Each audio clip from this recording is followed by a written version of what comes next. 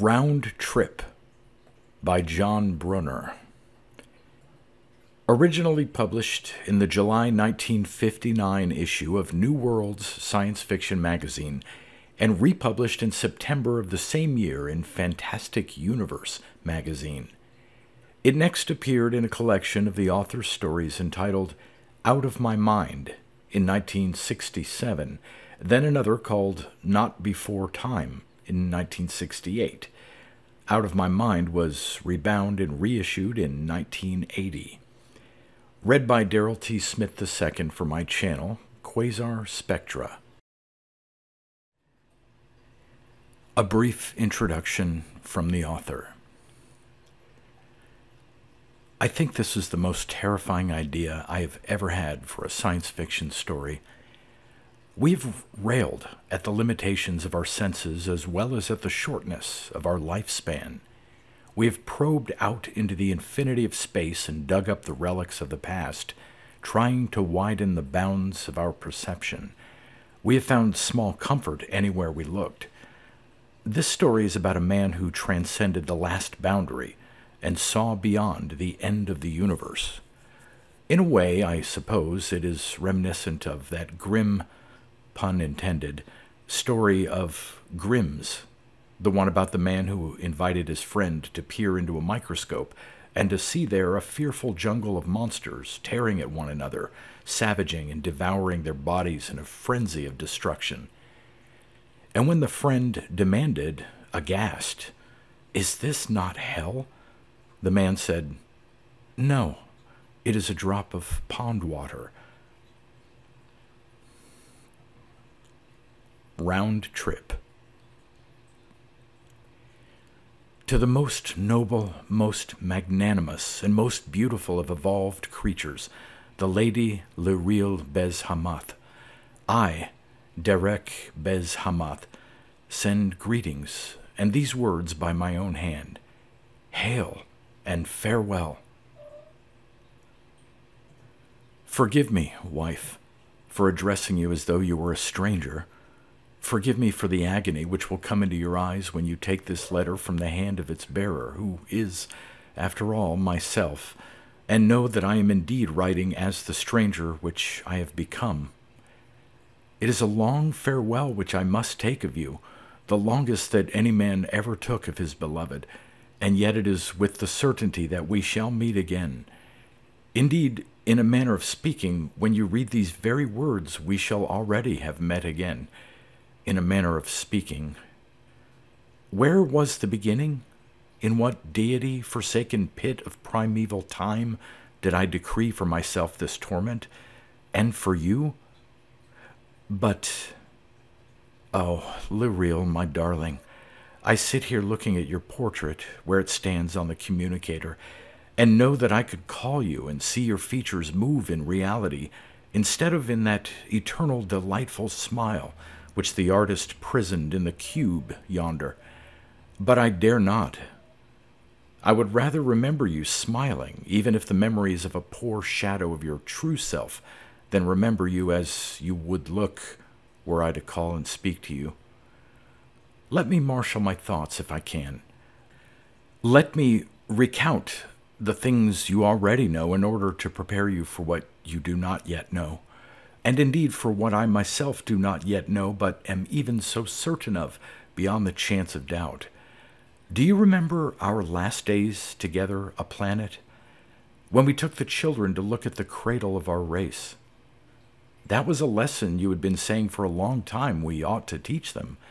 I had held back, maintaining that their minds were too youthful and unformed for them to withstand the shock as yet. Eventually, you prevailed, though. I yielded for your sake, despite the shadow of melancholy it would cast over our parting. It must have been a beautiful world once, that planet where our stock sprang from. Even now it has its own sad loveliness, which I think I saw reflected in the children's eyes when at last they understood what had happened there. The pain and agony which the sight of that scarred earth still evokes in the human breast after how long? Do the archaeologists say? 11,000 years? And for every one of those years, 10,000 human beings, creatures at least a little like ourselves, died in lingering agony. It is a memory we like to hide from when we can. At our parting, I suspect that I was almost glad to flee from the image of that memory mirrored in your eyes and the children's. Yet it is always with us. Maybe it was the original root cause of our need to know, our need to comprehend the universe in which we find ourselves. But the day will come, sooner for you than for me by a very long way, when mankind will have to find another motive for continuing to live, because it is within our grasp to know everything, literally and without qualification, everything about the cosmos.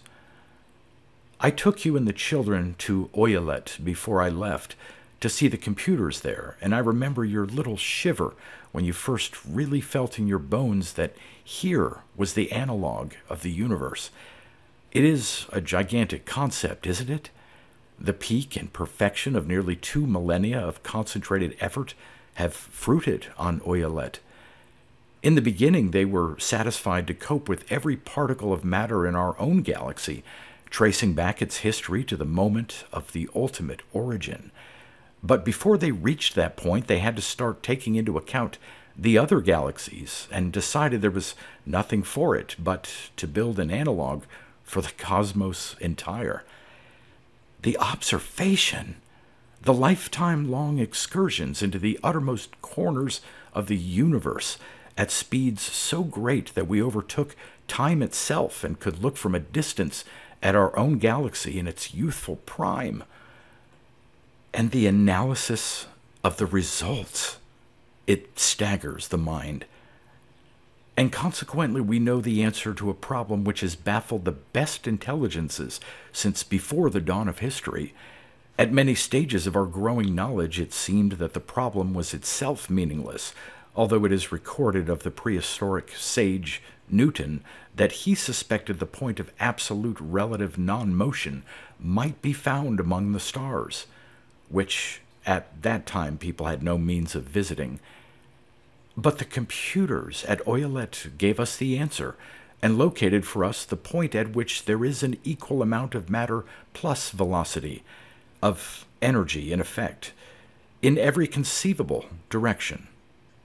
Insofar as the term has any meaning at all, one might say that here is the point at which it all began.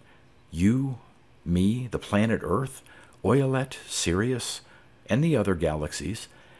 This point, this theoretical location in space, is on the empty world line once occupied by the primal Ilem. Here, within a few thousand miles of where I am writing to you. If it wasn't so important to us as human beings to know beyond a shadow of doubt, to verify with our direct perceptions what is predicted by our tools, the computers, we would never have troubled to come here. But we did, expecting, I may say, to find exactly what we had been told we would find. Nothing. I remember so clearly that it almost blinds me to the page on which I'm setting these inadequate words down, how we assembled in the observation room to look at that nothing we expected to find. Illogical, but we as a species have never been noteworthy for our logical behavior. As you well know, there are 6 ships in the expedition, identified to one another by hyperspatial links, and aboard them I have about 14,000 picked men and women, experts to the last. I've never been director of an expedition that so satisfied me, that so impressed me with the unison wave of enthusiasm which boiled up during the course of the uneventful journey. Somewhere deep in our minds it must have sprung from a sense of triumph, from the feeling that we puny material creatures, for all our mistakes, had unfailingly pursued our quarry to its lair, the fons et origo of the very matter in which we consist. I remember saying to Incoratuator, my assistant, whom you haven't met, but who will doubtless visit you after this trip, that if our predictions were verified, we should have a deal of trouble gathering more data after this in order to base yet other predictions. He laughed as if the idea was new to him, and then he frowned, and off he went quietly by himself to return in a few hours' time with a plan for testing the predictions resulting from running the oil-lit computers in reverse. You will at once see what he was getting at. We had traced back the motion of every particle in the universe, in the plenum, to its common point of origin. Conversely, we could extrapolate from these observed motions, we had all the necessary information by now, in order to find out what will be the end. In my spare time, said Incoratuator, and this, I may say, amused me, for he is the most dedicated man I've ever met, having neither family nor recreations, which was why they passed him over and selected me to be director of the expedition, despite my actually inferior record of achievement in purely scientific fields. In my spare time, and he blinked as if aware of my amusement, I have worked out two possible ends for the universe. One cannot grasp sufficient factors to decide between them. Possibly the recession from the point of ultimate origin will continue until energy is so diluted in space and time that every particle is contained in a universe of its own, having receded from every other particle to the point at which none can influence any others. And this, although indicated by some trends, seems unlikely unless some agency other than simple recession diminishes available gravitational force past the point at which any agglomeration of matter, like a star or a planet, can exist. Or the universe may be a closed continuum, so that after a very long time indeed it turns a corner, to use the obvious metaphor, and the recession, without changing its direction, becomes an approach and brings all matter and energy back to its point of origin. Time and space would close in with them. At the last, there would again be Elam, surrounded by emptiness so complete that it would possess not even the quality of existence. Into the silence in which we were contemplating the nature of such emptiness broke a voice, that of our chief pilot. He spoke in the deliberately controlled tones in which men always announce momentous news, such as that of a death or disaster. You must remember that we were closing in on the point at which we expected to find nothing. We were waiting for the sensitive instruments which indicated the relative amounts of energy existing in all directions from us to quiver into the absolute dead center of their mountings.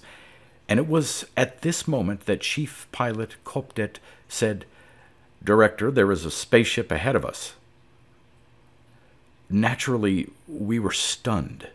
Kopdet informed me afterwards that he had been observing it for some seconds before he concluded that the thing ahead could only be a spaceship, owing to the fact that it was obviously artificial, perfectly spherical, and incredibly highly reflective.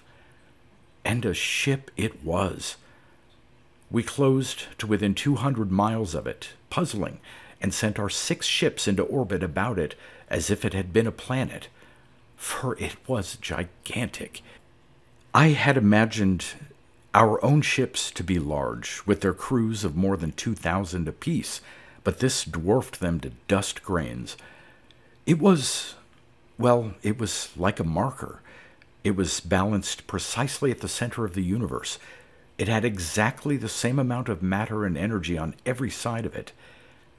Someone, I thought to myself, had known we were coming. I didn't utter the words to Incoratuator. He was thunderstruck as he contemplated the object. And it was only after a half-hour of silent amazement, shared by everyone in the expedition, I believe, that he turned to me and spoke in a shaky voice. "Director, I had been envisaging just such a means of verifying our further predictions. I told him to make himself clearer while we waited to see if the spaceship would react to the arrival of strangers. He stumbled and was confused, but the gist of what he was saying was this: that given the time and the effort and the desire to know, all of which we human beings have in abundance, it would be possible to design and build a spaceship. Only not just a spaceship, a device that would withstand billions upon billions of years of waiting, so that if the universe was cyclical, if one infinitely distant day the stars crashed together again, it would survive to tell the next visitors, to tell us. If Incoratuatar's inspired guess was correct, this spaceship around which we orbited was exactly as old as the universe itself. It had been placed here, last time around, to await the arrival of someone else who wanted to know about the fate in store. Or it might have been placed here more recently, during this universal cycle, by another race with the same curiosity as mankind. There was only one way to find out. I called for space garb and a gravis sled, and we went to look. One would have thought that so gigantic an object would have had an appreciable gravitational field. It didn't, and on thinking it over, one saw that was logical. It must not react with or influence its surroundings in any way. But in that case, what was the good of it? Perfectly reflective, it hung awaiting our approach until we could see ourselves clinging to the gravis sled in the slightly deformed image thrown back by the curved skin. And then, as though a switch had been tripped, the hull turned black. I thought for an extraordinary moment it had vanished. Then I saw its bulk outlined against galaxies a trillion light-years distant, and Gestalt put it back in the place from which it had seemed to disappear. Cautiously unsure of what next to do, we circled it and saw that there were features on its surface. There was an opening.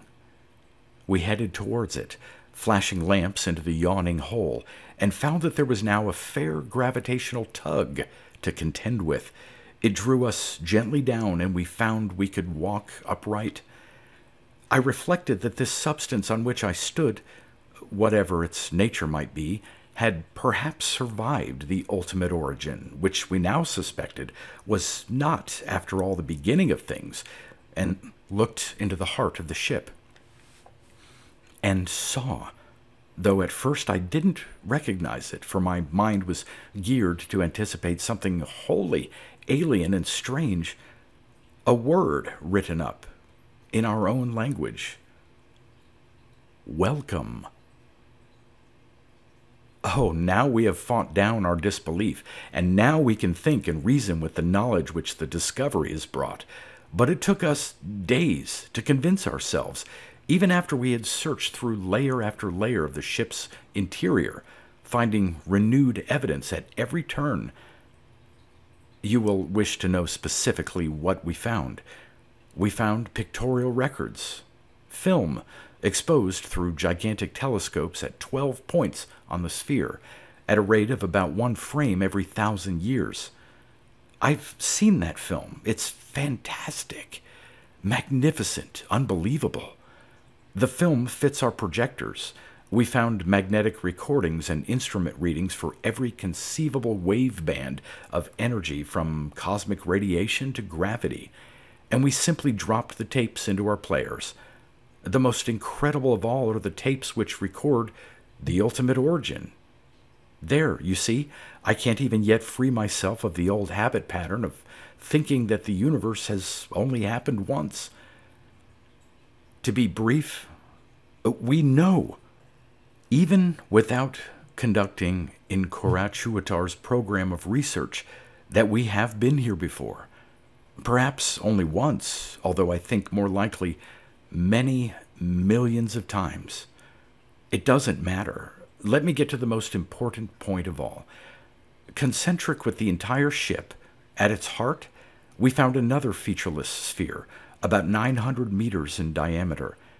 We can't penetrate the exterior of it, Small wonder, for it possesses the same properties which enabled the entire ship to withstand the pressures of the origin and end. You see, towards the end of the cycle, the defenses of the ship go up automatically, and thereafter the only record is the internal one of the energy required to resist what happens. As the energy has been storing up continually since the ship was first built, there is plenty available. Stolen from the universe, you may say, and this has interesting consequences. Why can't I keep my thoughts straight? I've missed out one very important thing. When we entered the ship the first time, underneath the message of welcome, we found a warning which said, among other things, that the defenses of the ship would remain down for as long as it took a certain dial to complete one revolution. We calculated that the time allowed was a very familiar unit, the year of a certain, now devastated planet in an insignificant system well out towards the edge of our home galaxy. The year is up today. I ordered my crews to make the best possible use of the time given. We ripped out all the old records and replaced them with fresh stock for the benefit of the next visitors. We feel quite certain that no one else in this universal cycle will interfere with this ship. After all, we built it. We built it. Let me spell that out. In the very first cycle of the universe, men were undecided as to whether there was a cycle, so they built this spaceship using energy and matter stolen from the universe, which would never, except during this 1 year out of every universal cycle, influence the rest of the cosmos again. Only I've been calculating, and I find there was a first cycle which never should have been repeated. Mathematically, I can express this tidily. In words, the energy and matter of the cosmos bounced off that ship, and because it was so perfectly reflective, the first cycle did repeat almost exactly, but for one small qualification. There was diminution in the total amount of energy. A tiny quantity, but not negligible, was locked forever and ever in the spaceship. So it's our doing that the universe is cyclic. There was a first time which, but for our intervention, would have been unique. Since there have been repetitions which will continue until the resonating together of many minute discrepancies causes someone, myself presumably, or the echo of myself, to plant a hydrogen bomb inside the ship instead of refilling the recording devices. You see, a cumulative difference is building up from universe to universe, partly due to the knowledge that the universe is cyclical. How clumsy and fumbling words are compared to the clarity and simplicity of math. Chiefly, this is due to the first builders having worked so well, none of their successors needed to make ships of their own and duplicate the task. Also, there is the sphere within the sphere I mentioned above. Just lately, over the past few weeks, it became to me a matter of desperate importance to know what was in there. I left my routine work to Incoratuatar and spent my time prowling about, inspecting, investigating, wondering, until I came to the conclusion that I already knew why that sphere was there, that it would open to allow access to the interior, then close again, and that the time of opening would most likely be when the dial marking our allowance of time reached the last segment of its year-long sweep. I've already mentioned our illogical reason for coming here, when, if we relied on the prediction of the Oyalet computers, we would expect to find nothing. We came because we wanted to verify with our own senses that nothingness which our tools foretold. This spaceship, which has seen the universe grow old and grow young again, is also a tool, and human beings built it. There would have been an urge to verify its data, too. This is what makes me believe, beyond any chance of scientific proof, that the universal cycle we are in is not the 2nd or the 1,000th, but probably something of the order of the 10 to the 10th. You see, the first Derek Bez Hamath, the first myself, could not have been married. He could not have faced going into the dark unknown if he had left behind someone like you, my darling, or two beautiful children like ours. And yet, this must be a small terror. From the last universe to this one, the effect of the theft of energy has been so tiny that not even the language has changed. So, I shall do what I have to do. When the creeping dial in the ship has only a few hours of its course to complete, I shall go back. No one will be permitted to accompany me. I shall leave this letter propped up against your portrait. I shall look at the picture one final time and go to find the defenses of the inner sphere down. And inside that sphere? Why, myself. So after more billions of years than one can imagine, my predecessor will come out and take my place as I am taking his, and he will bring you this letter. You will find him a very little different from me. He will look at you across a gulf of inconceivable ages, but that is all. I hope, my darling, that the little difference will not be enough to cause you suffering. And I, in a few hours from now, or so it will appear to me, I shall come forth again and know I am looking on a new universe, and I shall find just such a letter as this, and take it to someone who will not be you precisely, but very much like you. And as she reads it, I shall think of you. But after that, I shall try to forget that we are in a different cosmos. I shall try to forget myself and become the man who will have released me. So, I hope, will the man I go this moment to release become your adoring husband, Darak Bez Hamat.